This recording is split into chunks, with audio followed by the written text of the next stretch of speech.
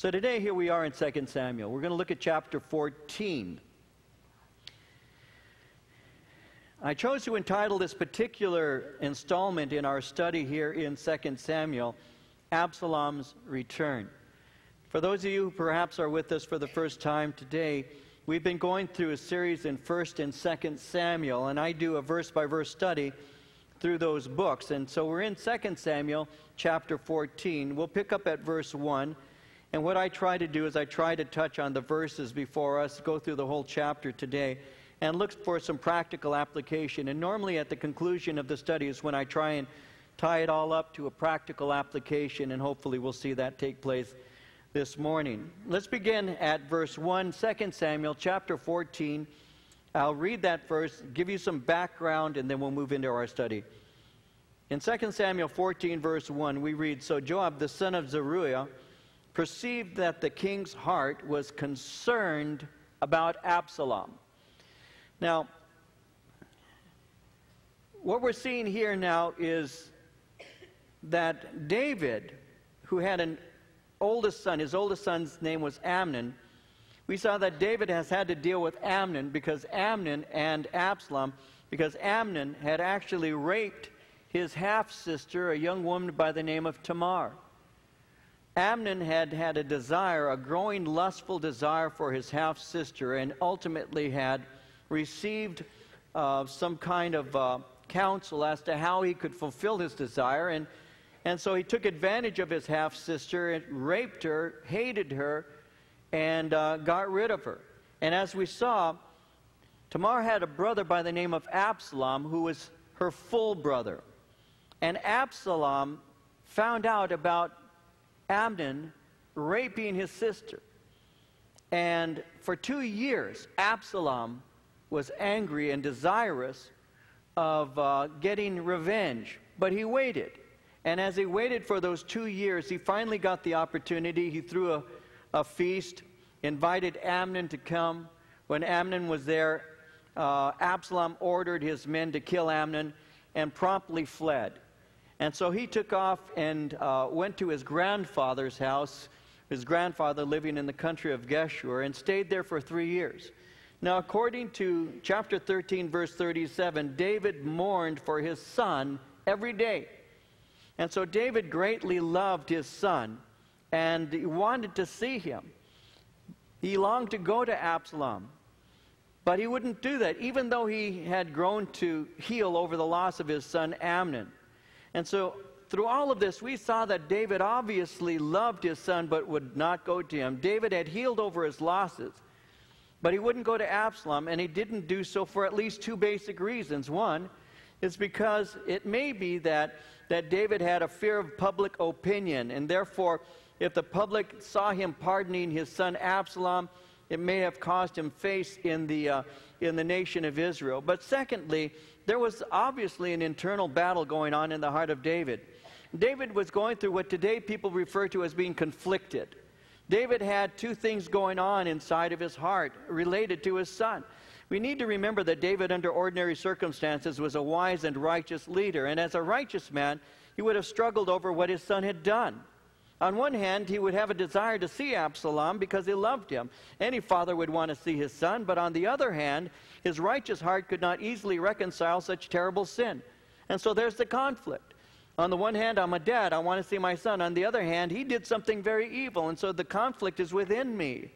Now, there are many people who don't understand that. They wouldn't understand why David was so conflicted over his reconciliation with his son, because sadly many people don't have a righteous standard that is equal to what David would have had. When somebody does the right thing, there are numbers of people who have less conviction, and therefore they misunderstand why that person's doing the right thing. They don't understand why the conflict would ensue. They don't know why it's such a big deal. Look, he's your son, isn't he? Then reconcile with him.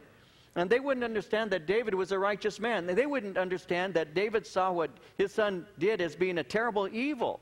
It compounded what had happened. It was bad enough that Amnon had raped his sister Tamar and just threw her out. But it's even worse that his son Absalom actually waited 2 years, then lured his brother over to his house and ended up having his men kill him. It was even worse. And so David's conflicted. On the one hand, He wants to have a relationship with his son, but on the other hand, his son's sin was terrible. And so he is greatly, greatly moved by this. And so as this is taking place, he has a general by the name of Joab. Notice verse 1. Joab, the son of Zeruiah. Once again, Joab was his nephew because Zeruiah was David's sister. So Joab, the son of Zeruiah, perceived that the king's heart, now notice, was concerned about Absalom. So Joab sees what's going on. He sees that there's a problem going on. That word concern speaks of concern, a general concern that you and I can have over a variety of things, but it also in the Hebrew can speak of anger and hostility. You see, David was experiencing both a longing and a rejection simultaneously. A longing to see his son, but at the same time rejecting his son. It was going on in his heart, and it was very deep within the heart of David.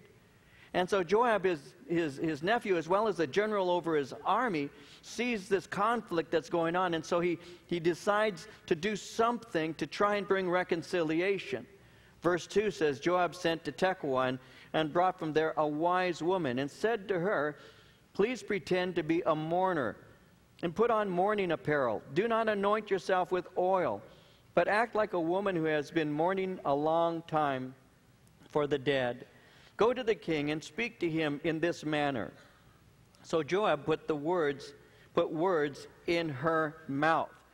And so this woman is from a small village that's 10 miles outside, about 10 miles south of Jerusalem, Tekoa. And Joab sees this struggle, and so he devises this plan. And he brings in this woman from the town, a woman that is reputed to be wise. She was an older woman. And he brings her in, and he gives her a prepared story in order that she might go to the king and speak to him. In verse 4 it says, when the woman of Tekoa spoke to the king, she fell on her face to the ground and broke her nose. No, it doesn't say that. That's my version. She fell on her face to the ground and prostrated herself and said, help, O king. The king said to her, what troubles you? And she answered, indeed, I'm a widow. My husband is dead. Now, your maidservant had 2 sons, and the 2 fought with each other in the field, and there was no one to part them. But the one struck the other and killed him. And now the whole family has risen up against your maidservant. They said, deliver him who struck his brother, that we may execute him for the life of his brother whom he killed. And we will destroy the heir also. So they would extinguish my ember that is left, and leave to my husband neither name nor remnant on the earth. And so she gives the story, and I want you to see the story. The story that she gives is a brother has killed his brother, leaving a widowed mother without support. The family has demanded justice. And in this case, justice would be capital punishment. In Exodus 21:12, it says, anyone who strikes a man and kills him shall surely be put to death. So this is the heart of her story. Her concern is first that as a widow, I rely on my son to provide support for me.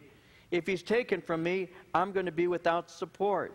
But second, if the son is executed, there's going to be no living heir to continue the line of descendants of her husband. So that's going to extinguish what she calls her ember, or it's going to extinguish her hope, and it's going to result in despair. Now, obviously, as she's giving this story, the 2 sons that are being pictured are Absalom and Amnon. She's just giving him an illustration. Well, in verse 8, the king said to the woman, go to your house, and I will give orders concerning you. The woman of Tekoa said to the king, my lord, O king, let the iniquity be on me and on my father's house, and the king and his throne be guiltless. So the king said, whoever says anything to you, bring him to me, and he shall not touch you anymore. In other words, I'll look into your case, and if it is as you have said, your son will be saved. Well, in verse 9, she says, well, I'm willing to receive any blame that arises from sparing the life of my guilty son. So in verse 10, David makes it clear, there's going to be no problems concerning this. Don't worry about it. So as this is taking place, finally, verse 11, she said, please let the king remember the Lord your God. Do not permit the avenger of blood to destroy anymore, lest they destroy my son. And he said, as the Lord lives, not one hair of your son shall fall to the ground. Let the king remember the Lord your God, and do not permit the avenger. Now, what is she speaking about? The avenger of blood is the nearest relative of the dead who would seek to kill the murderer. According to Deuteronomy chapter 19, that person had the right, if it was murder, he had the right to take him and to kill him himself. So she's saying, please don't allow this to take place. Well, David promises full pardon. That's what he means when he says, no one hair from his head shall fall to the ground. Now, as she's given this and received these promises, now she begins to expose the real heart of her story. Verse 12, therefore, the woman said, please let your maidservant speak another word to my lord the king. And he said, say on.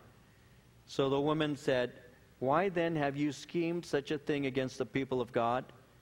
For the king speaks this thing as one who is guilty, in that the king does not bring his banished one home again. For we will surely die and become like water spilled on the ground, which cannot be gathered up again.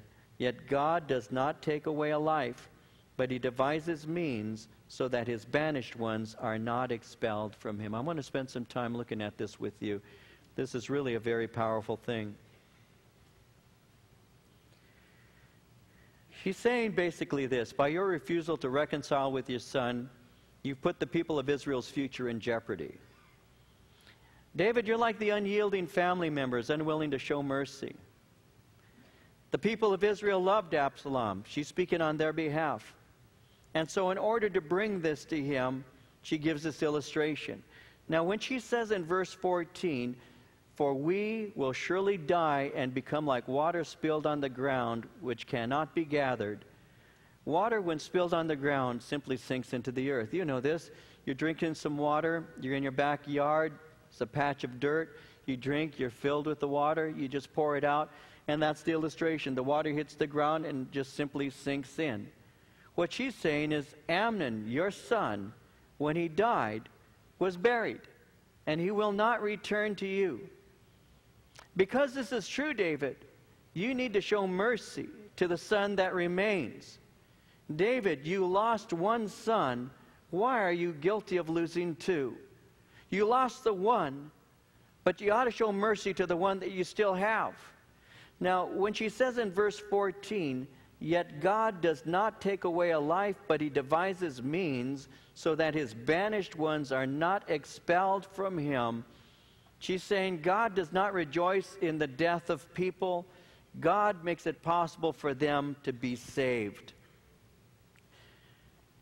When you look into the Old as well as the New Testament, you see that God is a God who seeks out the lost.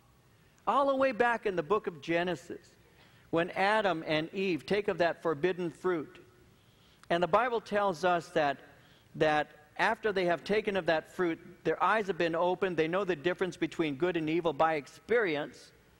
And when they hear the Lord as he's in the garden, they hide themselves from him. When God calls out and says, Adam, where are you? And Adam responds. When you first read that passage, you may be thinking that God is like an arresting officer calling out somebody so that he might put him in shackles and take him into prison. But when you study the passage there in the book of Genesis and you see that God is calling out to Adam, when you look at the tenses and you look at the words that are used there in the original, what God is actually doing is crying out, but he's crying out as a heartbroken father who has lost a son. There's a tear in the voice of God when he asks Adam, where are you? And when he cries out and says, Adam, where are you? It's not that God doesn't know where Adam is. It's that God knows that Adam has sinned, and God is giving him an opportunity to be rescued. A lot of times when we look at God, we may think of God as being, this enormously incredible being who is constantly desiring to send us all to hell. When in reality, God wants to make a way for his banished ones, those who have entered into sin, to actually have a relationship with him. God wants to do so, the Bible says, through the doctrine of reconciliation, where that God wants to end the enmity, the hostility, that bitterness between ourselves and him, and he does so through the gospel by sending his son Jesus to die on a cross for us. You see the same attitude in the Old as you see in the New, because God says to the nation of Israel that he does not rejoice to see the death of the wicked. He says, turn, turn, why will you die, O house of Israel? When God was speaking in Ezekiel in chapter 18, in verses 30 and 31, God said, I'll judge you, O house of Israel, everyone according to his ways, says the Lord God. Repent and turn from all your transgressions, so that iniquity will not be your ruin. Cast away from you all the transgressions which you've committed, and get yourselves a new heart and a new spirit. For why should you die, O house of Israel? You see, you need a heart transplant. You need spiritual life, God is saying. And why are you bent on dying? What do you have that you like so much that you're willing to go to hell for, is what the Lord is saying. What do you have that is so valuable to you that you are willing to lose everything that's precious so that you can retain that? Why do you need that so badly, is what the Lord is saying. You need a new heart. You need a new spirit. And God is in the business, if you will, of giving us a new heart and a new spirit. He does that through what is called regeneration. He does that when you're born again. God doesn't call us, in other words, to clean up our own lives. He simply calls us to admit that our lives are dirty. And He calls us to recognize that we can't clean them up ourselves. There's no way that I can clean my own life up. So it requires something greater than my own works. And the New Testament reveals what it is. It's the blood of Jesus Christ, His Son, that cleanses us from all sin. So when I committed my heart to Christ, when I asked the Lord Jesus Christ to forgive me, by His grace and mercy, He poured that out on me, and He washed me and cleansed me of my sin and my guilt. And all it required of me was just to simply agree with Him. The Bible says if we confess our sin, He is faithful and just to forgive us our sin and to cleanse us from all unrighteousness. That word confess simply means, it's a Greek word, homologeo, and it means to say the same thing. And all the Lord is simply saying is, agree with me. I'm saying that I have sinned and fall short of the glory of God. You simply need to say, Lord, I am a sinner. I say that you need to come to me in faith and you can be saved. You need to agree with me by saying, God saved me. And see, what God has given to us is reconciliation. That is the cessation of hostility between two warring parties. Two people who are at war, two people who are having hostile, aggressive attitudes towards one another are brought into a unity. And the way that takes place with God is when I accept His terms of peace through the gospel of Jesus Christ, which is the gospel of reconciliation. God was in Christ, and God called us to a relationship with Him. And so when the gospel is preached and I hear that I'm a sinner in need of salvation and I need to agree with God that I'm lost but He can find me, I can be found. When you look in Luke chapter 15, and the Lord Jesus Christ begins to give illustrations concerning that. He speaks about a man who lost a sheep. He speaks about a woman who lost a coin. He speaks about a father who lost a son. And what you see there is you see estrangement between the son and the father, but you see a reuniting through a confession and a need for that kind of relationship to be reestablished. And so Jesus points Himself out as being the one in the New Testament, points Himself out as being the one who seeks and saves that which is lost. And He brings us back to a place with Him so that we can have fellowship with God. God makes a way, and that's what this wise woman of Tekoa is saying here in verse 14 of 2 Samuel chapter 14. God does not take away a life. In other words, God wants to have relationship with you. God is not willing that any should perish, but that all should come to repentance. God does not take away a life. He devises means so that His banished ones are not expelled from Him. That's the gospel.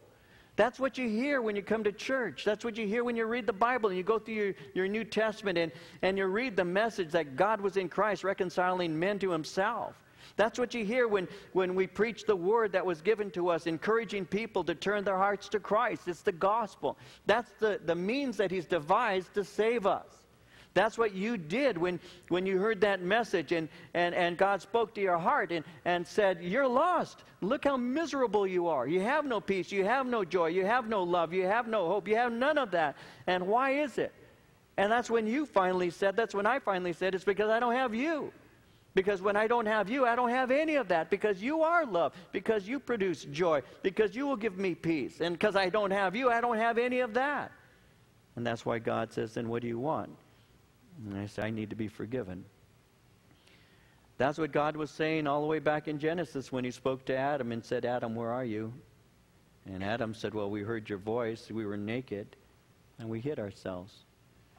God was saying to him, you need to confess where you're at so that I can take you from where you are at and bring you to where I am. And it wasn't out of anger, and it wasn't out of God not knowing where Adam was. It was out of love and concern that He actually sought out that first sinner in order that He might bring him back to Himself. And by the way, He continues to do that to this day, doesn't He? He continues seeking the lost. He continues saving the lost. He continues to do that. He has made a way for that to take place, and he does that through the gospel of Jesus Christ. He has devised means so that his banished ones are not expelled from him. Now, in context, this woman of Tekoa is telling David that, David, you're not being reconciled to your son is really not a right thing. You need to deal with that. You need to deal with what's in your heart. You need to deal with that.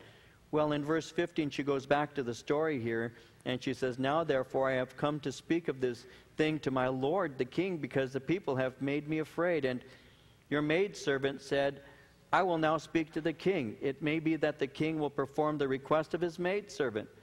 For the king will hear and deliver his maidservant from the hand of the man who would destroy me and my son together from the inheritance of God. At this point, she's not convinced that David will reconcile with Absalom, so she makes a continuation of her request, once again returning to the story simply to make her point. Now, as she does that, in verse 18, the king answered and said to the woman, please do not hide from me anything that I ask you. The woman said, please let my lord the king speak. So the king said, is the hand of Joab with you in all this? The woman answered and said, as you live, my lord the king, no one can turn to the right hand or to the left from anything that my lord the king has spoken. For your servant Joab commanded me, and he put all these words in the mouth of your maidservant. To bring about this change of affairs, your servant Joab has done this thing. But my Lord is wise, according to the wisdom of the angel of God, to know everything that is in the earth. In other words, yes, Job put me up to this. Nothing gets past you, king. He put me up to this in order to foster reconciliation between you and your son Absalom. And so she admits that these words have been put in her mouth. After that takes place, verse 21, the king said to Joab, all right, I've granted this thing. Go therefore, bring back the young man Absalom. Then Joab fell to the ground on his face and bowed himself and thanked the king. And Joab said, today your servant knows that I have found favor in your sight, my lord, O king, in that the king has fulfilled the request of his servant. So Joab arose and went to Geshur and brought Absalom to Jerusalem. And the king said, let him return to his own house, but do not let him see my face. So Absalom returned to his own house, but he did not see the king's face. So in a way, there's an attempt towards reconciliation, but it's not a full restoration. David says, you can bring him back, but I'm not going to see him. Now, it may be that David at this time is thinking that true repentance requires some time for the fruit of repentance to be evident. Because when somebody actually repents from sin, it sometimes takes some time for that true repentance to be shown. There are some people who are so obviously in sin that when they repent, there are some real drastic, obvious changes that take place. When I first gave my heart to the Lord, one of my friends, about 3 weeks or so after I got saved, one of my friends said to me, I know you're saved. And I said, how can you know that? He said, because you don't cuss anymore. Because, man, I used to cuss like you wouldn't believe it. I had a reputation. I used to create words. I liked to cuss. It was just pleasurable. And he knew that about me. And he said, Dave, you don't swear anymore. You know, some things that are outer, immediately are dealt with. If you were really heavy into drinking and drugs and you're not doing those things anymore, those are outer things that your friends who know you best will see. And they'll say, man, something took place in your life. We go out and one is you don't use that language anymore. Two, you're not doing the drugs with us anymore. You're not drinking anymore. You're not doing the things that we do. Something's happened, and some things are real obvious. Other things take time. It's like when you go outside and it's a nice spring day and you decide to plant something in your backyard or in the front yard, whatever. You're doing some gardening. And you go out there and you dig the hole and you put the plant in there and you water it and fertilize it. Well, you expect it's going to take some time until that begins to blossom. That's just the way it is. You don't go plant a seed for an orange tree and then the next day go out with a basket expecting to get fruit. You have to take some time for it to grow. It germinates. It eventually grows and produces fruit. Sometimes it can take 3 to 5 years. But it does produce fruit because it has within it the ability to do that. And repentance is the same way. When you repent from your sin, it is sometimes seen very quickly because there are things about you that do change. But there are other things that are character transformations, things that are internal that may take a while for that to actually bud and produce. And so David is at first thinking, I'll bring him back, but let's see whether or not my son has really gotten right, if he's okay, whether he's feeling what he should feel about what he's done. And so in the case of David, what he does is he waits for 2 years. That, we're going to see, was really not the wisest thing to do. Now, as this is taking place in verse 25, in all Israel, there was no one who was praised as much as Absalom for his good looks. From the sole of his foot to the crown of his head, there was no blemish in him. This was Mr. Israel. He was everything. When they looked at him, they said, that is a hunk. In verse 26, when he cut the hair of his head, at the end of every year he cut it because it was heavy on him. When he cut it, he weighed the hair of his head at 200 shekels according to the king's standard. This guy had 5 pounds of hair. Every year he had to cut 5 pounds of hair, and that was just off his back. I mean, you should have seen it on his head. It was amazing. 5 pounds. To Absalom were born 3 sons and 1 daughter whose name was Tamar. He named his daughter after his sister, and notice she was a woman of beautiful appearance. Now, his sons are mentioned here, the 3 sons, but later on in chapter 18, you're going to notice that his sons actually die at an early age. Well, it says Absalom dwelt 2 full years in Jerusalem, but did not see the king's face. Therefore, Absalom sent for Joab to send him to the king, but he would not come to him. When he sent again the second time, he would not come. So he said to his servants, see, Joab's field is near mine, and he has barley there. Go and set it on fire. And Absalom's servants set the field on fire. And Joab arose and came to Absalom's house and said to him, why have your servants set my field on fire? And Absalom answered Joab, look, I sent to you, saying, come here, so that I may send you to the king to say, why have I come from Geshur? It would be better for me to be there still. Now, therefore, let me see the king's face. But if there is iniquity in me, let him execute me. Joab went to the king and told him. And when he had called for Absalom, he came to the king and bowed himself on his face to the ground before the king. Then the king kissed Absalom. We see something about Absalom. He waited 2 years. That's a long time. But on 2 different occasions, he had told his cousin, because Joab was his cousin, he had told his cousin, he had sent a message, I want to see my dad. And Joab was thinking, more than likely, I don't want to get in the middle of a family problem. I've already brought him here. The king has said he can't see his face. I just don't want to get involved in this. David had said, I don't want to see my son. And so Joab had stayed out of the problem. Now, as he has stayed out of the problem, obviously Absalom begins to grow angry. And so Absalom has a solution. He sets Joab's field on fire, and that gets immediate results. Well, that shows us something about the character of Absalom.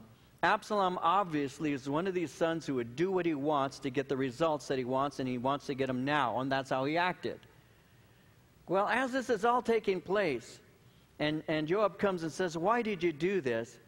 He makes it very clear. He simply says, I've desired to see my father, but my father's avoiding me. Now, if my father believes I'm worthy of the death penalty, let's get it over with. But if not, I want to see my father. Well, in verse 33, Joab went to the king and told him, and when he had called for Absalom, he came to the king and bowed himself on his face to the ground before the king.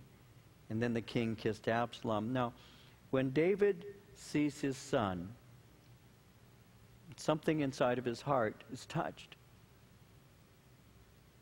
And by taking his son and kissing him, That is a picture of full reconciliation on the part of David. David is fully forgiving his son. It appears that David is satisfied, but here's your problem. Absalom was not. Now think about it for a moment. Absalom has spent 5 years in isolation. He's been in exile. He has suffered.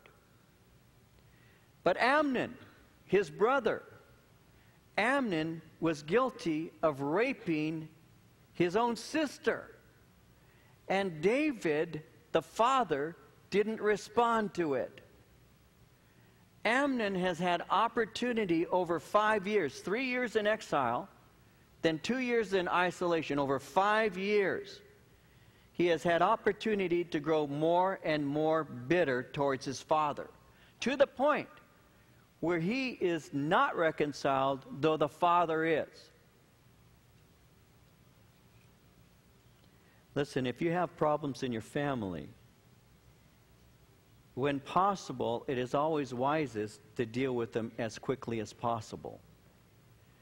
Don't let them just sit there. Don't let them fester.